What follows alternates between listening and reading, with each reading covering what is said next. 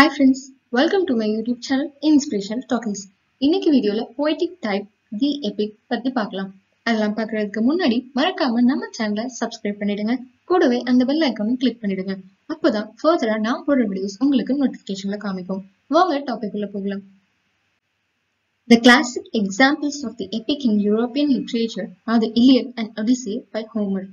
என்ன சொல்றாங்க அப்படின்னா எபிக் அப்படிங்கிறதுக்காக கிளாசிக் எக்ஸாம்பிள்ஸா இன்னும் யாராலையும் ரீப்ளேஸ் பண்ண முடியாத அளவுக்கு பெஸ்டா இருக்க எக்ஸாம்பிள்ஸ் என்ன அப்படின்னா யூரோப்பியன் லிட்ரேச்சர்ல இருக்க இலியட் அண்ட் ஒடிசே பத்தி சொல்லலாம். அதை யார் அமைச்சிருக்காங்க, யார் அதை ஏற்படுத்தி இருக்காங்க அப்படின்னா ஹோமர் அப்படிங்கிறவர் அதை எழுதியிருக்காரு. And that served as model to all later Epic poets. And இனிமேல் யார் எபிக் எழுதினாலும் அவங்களுக்கும் இல்ல எபிக் எழுத போறவங்க இல்லைன்னா எபிக் என்ன அப்படிங்கிற ஒரு ஐடியாக்காக இன்னும் எக்ஸாம்பிளா இருக்கிறதுக்கு மாடலா இன்னும் அமைஞ்சிட்டு வர்றது அப்படின்னா இந்த ரெண்டு ஒர்க்ஸ் தான். And these great works is a long Dale in verse with famous heroes for it's principal characters. இது ஏன் இன்னும் இவ்வளவு பெருசா இருக்கு, இன்னும் யாராலையும் ரீப்ளேஸ் பண்ண முடியாத அளவுக்கு பெஸ்டா இருக்கு அப்படின்னா இதனுடைய ஃபேமஸ் ஹீரோஸும் அதுல அமையப்பட்டிருக்க கேரக்டர்ஸ் தான் இதுக்கான முக்கியத்துவத்தை ஏற்படுத்தி கொடுக்குது.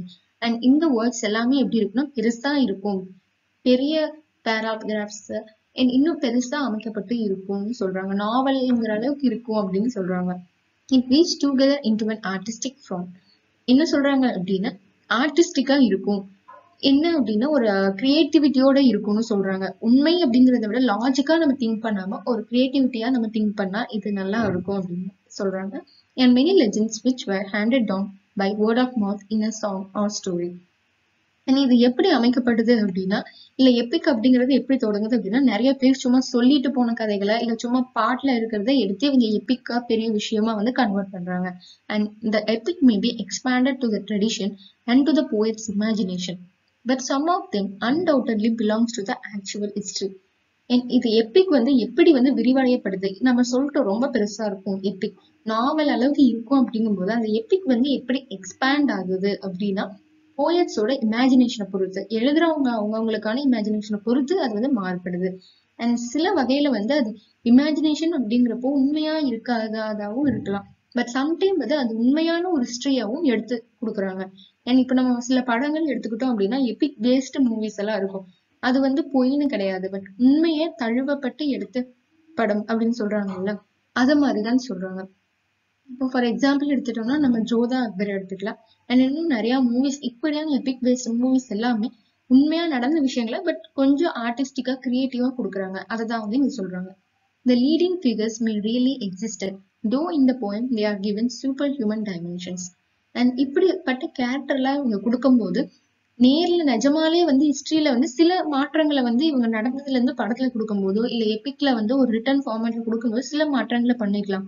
பட் அதுக்குன்னு ஃபுல்லாவே தப்பு அப்படிங்கிறது வந்து இல்ல. எக்ஸாம்பிள் ஜோதா அக்பர் படமே நம்ம எடுத்துக்கிட்டாலும் அப்படி ஒருத்தர் இருந்தாரு, ஆனா அதுல நடந்தது எல்லாமே உண்மையா அப்படின்னு நம்ம கேட்டுக்கிட்டோம்னா இல்ல அப்படிங்கறதும் சொல்றாங்க. அண்ட் சில இப்ப ராமாயணம் எடுத்துக்கிட்டோம் அப்படின்னா அதுல வந்து நம்ம எபிக் பேஸ்ட் அப்படிங்கறதுனால ஒரு புக்கா எடுத்துக்கலாம். சோ ராமாயணம் எடுத்துட்டோம் அப்படின்னா அதுல வந்து சூப்பர் ஹியூமன் டைமென்ஷன் அப்படின்னா கடவுளுக்கு இருக்கக்கூடிய எல்லா அம்சத்தையும் சொல்லி அந்த ராமாயணத்தை வந்து அவங்க சொல்லியிருப்பாங்க. ஒரு நிறைய பவர்ஸ் கிடைக்கிறது, இதை சொல்லி ஒருத்தரை சாவடிக்கிறது அப்படின்னு நிறைய வில் வித்தைகள்னு நிறைய இருக்கும். அதெல்லாம் இருக்குமா அப்படின்னு நம்ம வந்து கேட்டோம் அப்படின்னா இருக்காது. பட் அந்த ராமாயணம் உண்மையா, ராமர் வந்து அப்படி ஒருத்தர் இருந்தாரா அப்படின்னா இருக்கலாம் அப்படிங்கிற மாதிரி சொல்றாங்க. The supernatural and magic element is always prominent. So அப்படி வந்து சூப்பர் ஹியூமன் டைமென்ஷன் ஒரு சாதாரண மனுஷனுக்கு இருக்கக்கூடாத நிறைய பவர்ஸ் வந்து இருந்தாலும் அதுதான் அந்த எபிக்கே அழகு சேர்க்குது. இன்னும் வந்து ஒரு ஸ்டெப் முன்னாடி எபிக்க கொண்டு போகுது அப்படின்னா அந்த பவர்ஸ் அண்ட் மேஜிக் எலிமெண்ட்ஸ் தான் இன்னும் எபிக்கு ஒரு ஸ்டெப் முன்னாடி பாசிட்டிவான திங்கா இருக்குதுன்னு சொல்றாங்க. இந்த லாங்குவேஜ் ஆஃப் த போம் is Nobel and exalted, it is grand style. And Epic அப்படின்னு நம்ம கொண்டு போகும்போது நம்ம தமிழ் யூஸ்வலா யூஸ் பண்ற ஒரு லாங்குவேஜ் அங்க வந்து யூஸ் பண்ணிருக்க மாட்டாங்க. பியோர் தமிழ், பியோர்னு சொல்ல முடியாது, பட் ஒரு கிராண்ட் அண்ட் நோபலா எப்படி பேசிப்பாங்களோ அந்த லாங்குவேஜ் தான் வந்து அங்க யூஸ் பண்ணிருப்பாங்க. காமனா பீப்புள் பேசுற மாதிரி அவங்க யூஸ் பண்ணிருக்க மாட்டாங்க. Conventions of the epic. Later poets followed Homer, and not only in general form of epic but also in various details like. So இதுக்கப்புறம் ஹோமர் நம்ம அந்த ரெண்டு ஒர்க்ஸ் தான் எக்ஸாம்பிள்னு சொல்லிட்டு ஒரு மாடலா திகழ்ந்ததுன்னு சொல்லிட்டோம். ஸோ மோஸ்ட்லி அந்த எபிக் அப்படிங்கிறத வந்து நம்ம முழுசா அதை வந்து எடுத்துக்காம இன்னும் நிறைய விஷயங்களை பேஸ் பண்ணி அதை வந்து ஒரு மாடலா வந்து எடுத்துக்கிட்டாங்க. எப்படி அப்படின்னா தீம் ஆஃப் எபிக். அது எப்படின்னா stated in first few lines accompanied by the prayer to the music. So theme of Epic அப்படின்னு எடுத்துட்டோம்னா ஃபர்ஸ்ட் எடுத்தோடனே ஒரு பிரேயர் கூட தொடங்குறது. The statement of the theme is technically called the proposition and the prayer the invocation. So இப்படி இருக்க ஒரு தீமை வந்து டெக்னிக்கலி என்னன்னு சொல்லுவாங்கன்னா ப்ரொபோசிஷன் சொல்லுவாங்க. அண்ட் இந்த ப்ரேயரை வந்து இன்வோகேஷன் சொல்லுவாங்க. நெக்ஸ்ட் என்ன அப்படின்னா the epic employs certain conventional poetic devices like. So அந்த எபிக்ல வந்து அவங்க சில poetic devices வந்து யூஸ் பண்ணியிருப்பாங்க. அது மாதிரி சில போய்டிக் டிவைசஸை வந்து எப்படி எல்லாம் அவங்க யூஸ் பண்ணாங்க அப்படின்னா ஃபர்ஸ்ட் ஒன் வந்து ஒரு Homeric epithet, a term or phrase sometimes quite lengthy applied again and again to a particular person or a place or thing. இங்க என்ன அப்படின்னா ஒரு டேர்ம், ஒருத்தரை வந்து ஒரு பேர் சொல்லி அழைக்கிறாங்க அப்படின்னா நிறைய டைம் வந்து அதையே திருப்பி திருப்பி ஒரே பர்சனுக்கு வந்து சொல்லிட்டு இருக்குது. ஒரு புகழாரம் சூட்டுறாங்க அப்படின்னா ஒருத்தருக்கே அதை வந்து ஒரு டைம் 2 டைம்ல திரும்ப திரும்ப அதையே சொல்லிட்டு இருக்கிறது. ஒரு பிளேஸ வந்து ஏதாவது டிஸ்கிரைப் பண்ணி சொல்றாங்கன்னா அதையே திரும்பி சொல்றதுதான் வந்து ஹோமரிக் எபித்தட்னு சொல்றாங்க. அண்ட் சம்டைம்ஸ் வந்து இப்படி நம்ம யாரையா சொல்றோம் அப்படின்னா இந்த டேர்ம் இல்ல இந்த ஃப்ரேஸ் வந்து இப்ப யாரா ராஜா வராங்க அப்படின்னா நிறைய டிஸ்கிரிப்ஷன்ஸ் எல்லாம் கொடுத்து வருகிற மாதிரி சொல்லுவாங்க. அது மாதிரி குவைட் லென்த்தியா பெருசா கூட இருக்கும் அப்படின்னு சொல்றாங்க. இன்னொரு டைப் என்ன அப்படின்னா Homeric simile. Setting out to make a comparison between two similar objects develops into a piece of elaborate description. And இப்படி நம்ம சொல்லும் போது சில விஷயங்களை கம்பேர் பண்ணி சொல்ல வேண்டி வரும் எபிக்ல. அப்படி சொல்லும் போது நம்ம நிறைய ரொம்ப எலாபரேட்டா டிஸ்கிரிப்ஷனை கொடுக்குறோம் அப்படின்னா அதுதான் ஹோமரிக் சிமிலின்னு சொன்னாங்க. இதுதான் மோஸ்ட்லி நிறைய போயட்ஸ் யூஸ் பண்ற காமனான போய்டிக் டிவைஸ். எதுல இருந்து எடுத்ததுன்னா ஹோமர் யூஸ் பண்ணி எபிக்ல இருந்து எடுத்த ஒரு போய்டிக் டிவைஸ். இன்னும் சில விஷயங்களை வந்து அவங்க ஃபாலோ பண்ணாங்க. என்ன அப்படின்னா the action of the epic is controlled by supernatural agents like the classical god and goddesses. And இப்படி என்ன அந்த எபிக் அப்படிங்கிறது வந்து ஒரு ஆக்ஷன். ராமாயணம் எடுத்துட்டோம் அப்படின்னா ராவணனை கொலை பண்ணும் போது சீத்தையை மீட்டெடுத்துட்டு வரதுக்காக ஒரு ஆக்ஷன் சீக்வன்ஸ் எல்லாம் நடக்கும். அது யாரால கண்ட்ரோல் பண்ணப்படுது அப்படின்னா சூப்பர் நேச்சுரல் ஏஜென்ட்ஸ். நிறைய வந்து வில் வித்தைகள் அதுக்கான சில அம்புகள்லாம் சொல்லும் போது சில மந்திரம் சொல்லி விடுவாங்க. அப்போ அது இன்னும் கொஞ்சம் இன்ட்ரெஸ்டிங்கா இருக்கும். அது வந்து சில காமனான கேரக்டர்ஸ்க்கு எல்லாம் கொடுக்க மாட்டாங்க. அந்த கிளாசிக்கல் காட் அண்ட் காடஸஸ்க்கு முக்கியமான கேரக்டர்ஸ் லைக் ஹனுமன் அண்ட் அந்த ராமருக்கு அவங்களுக்கு எல்லாம் மட்டும்தான் வந்து அவங்களுக்கு கொடுத்துருப்பாங்க. ஸோ அந்த ஆக்ஷன் ஆஃப் த எபிக் வந்து மோஸ்ட்லி யாரால் கண்ட்ரோல் பண்ணப்படுது அப்படின்னா சூப்பர் நேச்சுரல் ஏஜென்ட்ஸால தான் கண்ட்ரோல் பண்ணப்படுது. அதை யாருக்கு கொடுப்பாங்க அப்படின்னா classical God and goddesses. And next வந்து it contains number of thrilling episodes. Epic அப்படிங்கிறது வந்து நம்ம சொல்லிட்டோம் ஏற்கனவே பெருசா தான் இருக்கும். அப்படி இருக்கும்போது அது சீக்கிரமா முடிச்சிட்டோம் அப்படின்னா சீக்கிரம் அந்த ரீடருக்கு வந்து போய் சேராது. அந்த தாக்கம் வந்து அவ்வளோக்கா அந்த ரீடர் கிட்ட காணப்படாது. அதனால நிறைய த்ரில்லிங் எபிசோட்ஸை வந்து ஒவ்வொரு எபிசோட் நம்ம சொல்றோம்னால அடுத்த எபிசோட படிக்கக்கூடிய தூண்டுதல் வந்து அடுத்த எபிசோட்க்கு நம்ம அதுல என்ன நடக்கும் இதுல என்ன நடக்கும் அப்படிங்கிற அளவுக்கு இந்த எபிசோட்ல இப்ப நம்ம செகண்ட் எபிசோட் படிக்க போறோம் அப்படின்னா ஃபர்ஸ்ட் எபிசோட்ல அந்த செகண்ட் எபிசோட படிக்கிறதுக்கான ஒரு அர்ஜ் இருக்கணும், ஒரு த்ரில்லிங் வந்து இருக்கணும். அடுத்தடுத்த எபிசோட்க்கு போகும்போது நம்மளுக்கு பார்க்கணும்னு தோண வைக்கிற அளவுக்கு இருக்கணும் எபிக். நெக்ஸ்ட் வந்து the epic is divided into books usually 12 in number. And ஒரு எபிக் ராமாயணம் அப்படின்னு அவங்க கொடுக்குறாங்க அப்படின்னா ஒரே புக்ல வந்து அவங்க முடிக்க முடியாது. யூஸ்வலி அதை வந்து புக்ஸை டிவைட் பண்ணுவாங்க. எந்த லெவல்ல எத்தனை புக்ஸ் அப்படின்னா 12 in நம்பரா டிவைட் பண்ணுவாங்க. இந்த எபிக்கு கொடுக்கறதுக்கான மாரல் பர்பஸ் என்ன அப்படின்னா moral purpose is not prominent in yearly epic. And யூஸ்வலா எபிக்க வந்து இப்போ ஒரு ஒர்க் நம்ம தொடங்குறோம் அப்படின்னா அப்பயே வந்து எல்லா ரூல்ஸ் எல்லா விஷயங்களும் செட் ஆகாது. அது மாதிரி எபிக் அப்படிங்கிற இயர்லியா எழுதப்படும் போது ஹோமர் இப்படி எல்லாம் ஸ்டார்ட் பண்ணாங்க இல்லையா, அப்போ வந்து மாரல் பர்பஸ் வந்து கரெக்டா இதுக்கான விஷயம் தான் எபிக், இதுக்குதான் எபிக் வந்து யூஸ் பண்றாங்க அப்படின்னு வந்து தொகுக்கப்படலைன்னு சொல்றாங்க. In Homer and Virgil, it is little beyond the appeal to patriotism and national pride. ஹோமரும் வேர்ஜிலும் Epic எழுதும் போது எப்படி அப்படின்னா அது எதுக்காக யூஸ் பண்ணல, மோஸ்ட்லி வந்து பேட்ரியாட்டிசம் ஒரு நாட்டு பற்ற வந்து நாங்க சொல்றோம், இல்லைன்னா நேஷனல் எங்க தேசத்தோட பெருமையெல்லாம் வந்து நாங்க சொல்றோம், அதுக்காக வந்து அவங்க எபிக்க வந்து அதுக்காக மட்டும் வந்து அவங்க யூஸ் பண்ணல. அதையும் தாண்டி சில நிறைய விஷயங்களை வந்து அவங்க கவர் பண்ணணும்னு நினைச்சாங்க. The Italian poet Tasso introduced the moral and didactic elements into his Jerusalem delivered.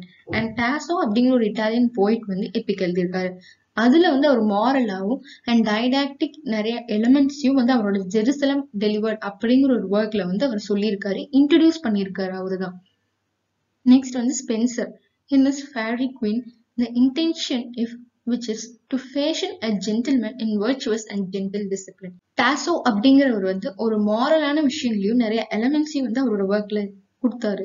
அதே மாதிரி நெக்ஸ்ட் ஸ்பென்சர் அப்படிங்கிறவரும் அவரோட ஃபேரி குவீனுங்கிற ஒர்க்ல வந்து ஒரு ஜென்டில்மேன் அப்படிங்கிறவர் வந்து ஒருத்தர் இருக்கணும், ஒரு மேன், எல்லா மனுஷனும் அவருக்கான உயர்ந்த குணங்கள் அப்படிங்கறத வந்து என்னென்ன இருக்கும், இல்ல ஒரு டிசிப்ளின்டான ஒரு ஜென்டில்மேன் அப்படின்னு சொல்றதுக்கான விஷயங்கள் வந்து அவர்கிட்ட என்னென்ன இருக்கணும் அப்படிங்கறத வந்து அவர் அந்த எபிக்ல சொல்லியிருந்தாரு.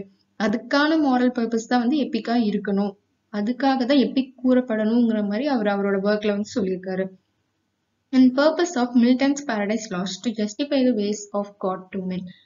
And மில்டனோட Paradise Lostல அவரோட எபிக்கான பர்பஸ் என்னவா இருந்துச்சு அப்படின்னா, to justify the ways of God to men.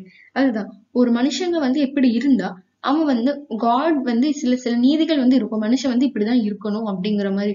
So அந்தந்த நீதிகளுக்குள்ள வந்து அவன் இருந்தான் அப்படின்னா கடவுள் வகுக்கப்பட்ட அந்த நீதிகளுக்குள்ள அவன் இருக்கணும், அப்பதான் வந்து அவன் சரியான மனுஷன் அப்படிங்கிற ஒரு இதுக்குள்ள வருவான் அப்படிங்கிறது வந்து மில்டன்ஸ் பாரடைஸ் லாஸ்ட்ல நம்ம வந்து பார்க்கலாம்.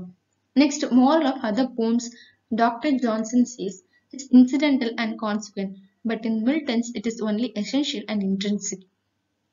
நிறைய பேர் வந்து எபிக் அப்படிங்கிற மாரல் அப்படின்னா அது ஒரு வாழ்க்கைய வந்து ஒரு மனுஷனா அவன் வந்து இப்படி இருக்கணும், ஒரு மாரல் வேல்யூவோட ஒரு மேன் வந்து எப்படி இருக்கணும், என்னெல்லாம் அவனுக்குள்ள அவன் எப்படி நடந்துக்கணும், ஒரு விஷயத்துல எவ்வளவு பொறுமையா இருப்பான் அப்படிங்கிற மாதிரி எல்லாம் தான் மாரல் பர்பஸா எபிக் வந்து இருந்துச்சு.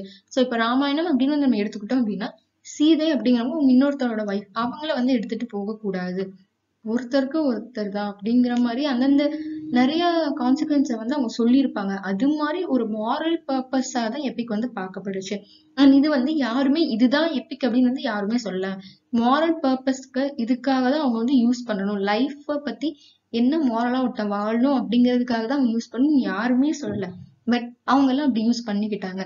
அண்ட் டாக்டர் ஜான்சன் என்ன சொல்றாரு அப்படின்னா, இப்படி நிறைய பேர் எழுதுனது எல்லாமே இன்சிடென்டலா கோஇன்சிடென்ஸா தான் நடந்துச்சு, அண்ட் இப்படியே நிறைய பேர் எழுதல எல்லாமே அதே மாதிரி வந்ததுனால இதுதான் மாரல் பர்பஸ் அப்படிங்கிற மாதிரி எடுத்துக்கிட்டாங்க.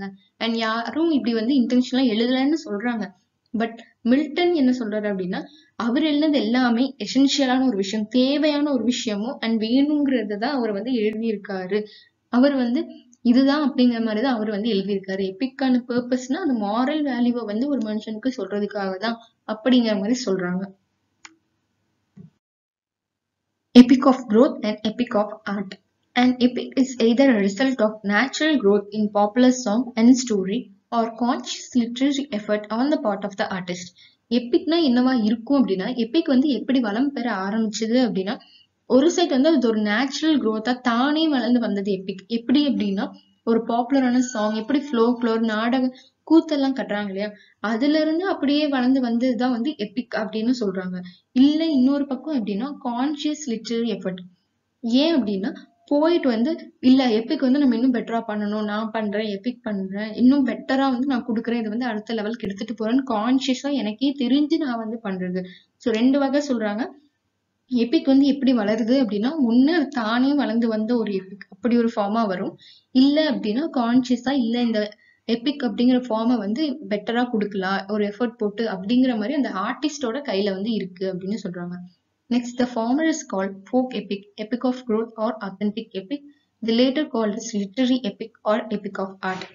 ஃபர்ஸ்ட் டைப் நம்ம சொன்னோம் நேச்சுரல் growth, தானே வளர்ந்து வந்த ஒரு விதம், அதை வந்து ஃபோக் எபிக்னு சொல்றாங்க. அதுதான் நாட்டுப்புற வகைகள் அதெல்லாம் கூத்து கட்டி வந்த ஒரு ஃபார்ம், அதுதான் வந்து ஃபோக் எபிக்னு சொல்றாங்க. எபிக் ஆஃப் growth இல்லைன்னா ஆத்தென்டிக் எபிக்.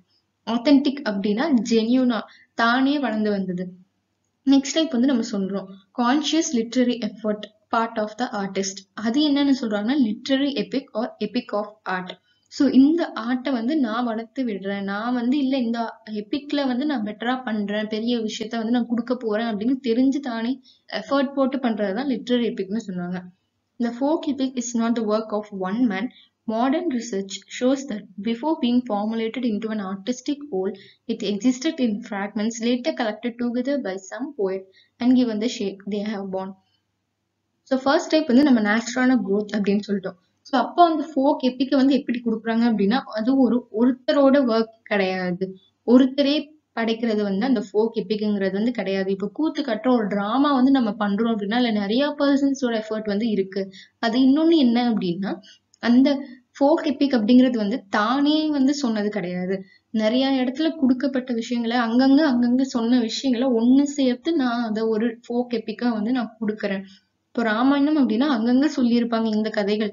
அது எல்லாத்தையும் ஒருத்தரோட ஒர்க் கிடையாது. இப்ப தமிழ்ல கம்பர் எழுதியிருக்காரு அப்படின்னா அவரு மட்டுமே செஞ்ச ஒர்க் கிடையாது. அவரோட ஒர்க் மட்டுமே கிடையாது அப்படின்னு சொல்றாங்க. இதுக்கு முன்னாடி நிறைய பேர் சொன்ன விஷயங்கள்லாம் சேர்த்து இன்னொருத்தர் எழுதினாரு அப்படின்னா அதை இவரு வந்து தமிழ்ல நம்மளுக்கு கொடுத்திருக்காரு அப்படிங்கிறதுதான். Next, a literary epic is a work of art deliberately planned in epic manner. It is the product of an individual genius. இன்னொரு வகை நம்ம வந்து சொன்னோம் கான்சியஸ் லிட்டரரி எஃபர்ட். அந்த லிட்டரரி எபிக் எப்படி இருக்கும் அப்படின்னா இப்ப டைரக்டர் அப்படின்னு நம்ம ஒரு மூவிக்கு எடுத்துக்கிட்டோம் அப்படின்னா அவரு தெரிஞ்சே சில விஷயங்களை வந்து செய்யறாரு. இப்ப பாகுபலின்னு நம்ம எடுத்துக்கிட்டோம்னா அவருக்கு வந்து எப்பிக்கா வந்து கொடுக்கணும்னு அவர் ஏற்கனவே முடிவு பண்ணிட்டாரு. இப்படிதான் வந்து என்னோட படம் இருக்கணும், இவ்வளவு பிரம்மாண்டமா வந்து இருக்கணும். ஆனா அந்த படத்தை வந்து கையாளுறது அவரோட ஜீனியஸ் பொறுத்து, அவர் வந்து எப்படி கொடுக்கணும்னு நினைக்கிறாரு, இல்ல அவரோட கிரியேட்டிவிட்டி பொறுத்து அந்த படம் வந்து இருக்கும். பட் இந்த ஃபோக் எபிக் வந்து அப்படி கிடையாது. அது எப்படி எப்படி அமைஞ்சதோ அதை வந்து இவங்க ஒண்ணு சேர்த்து திரட்டி வந்து கொடுத்தாங்க, அவ்வளவுதான். இது வந்து இப்ப கம்பராமாயணங்கிறது வந்து கம்பரோட ஃபுல் ஒர்க்கா அப்படின்னு கேட்டா கிடையாது.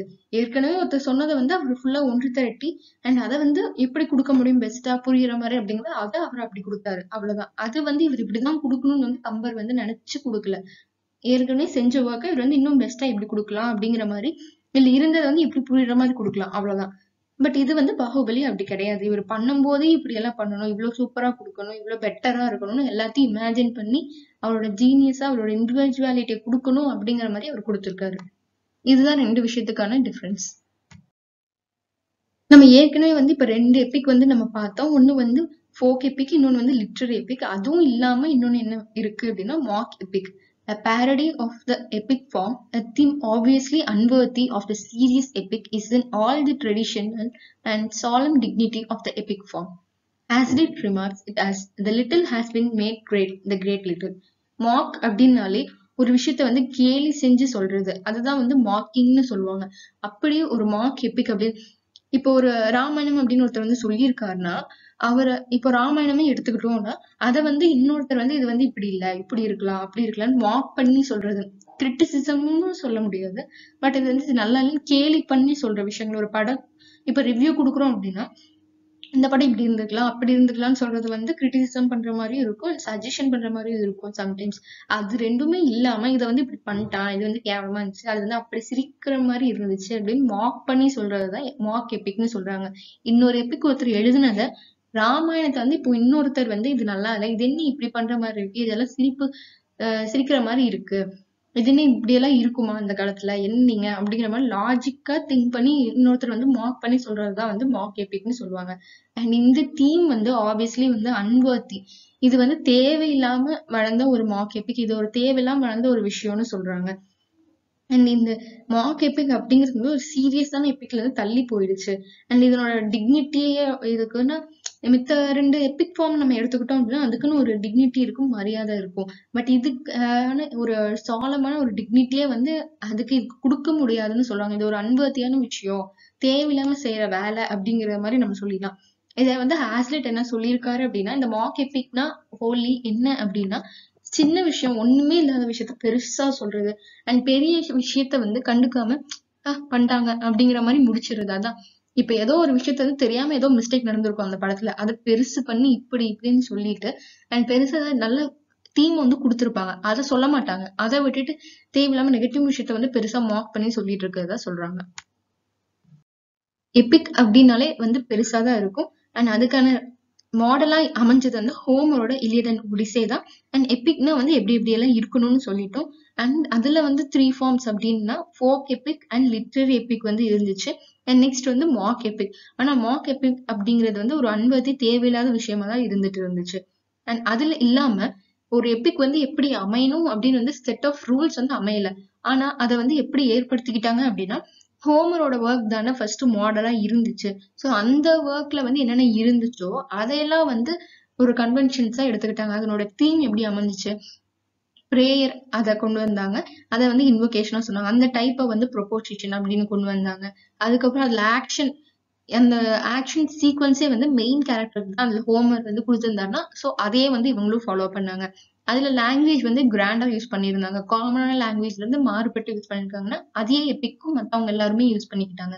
அப்படி 5 டைப்ஸ் வந்து அவங்க வந்து யூஸ் பண்ணாங்க. ஹோமர் இருக்கிறத வந்து அடாப்ட் பண்ணிக்கிட்டாங்க. அவரோட எபிக்ல இருந்து அடாப்ட் பண்ணி இவங்களும் இனி வரவங்க எபிக் எல்லாம் அவங்களோட எபிக்ல வந்து இப்படிதான் அப்படின்னு வந்து அவங்க யூஸ் பண்ணிக்க அவங்களே ஒரு வரைமுறையை வந்து அமைச்சுக்கிட்டாங்க. ஃபர்ஸ்ட் இருந்த எக்ஸாம்பிள வச்சு.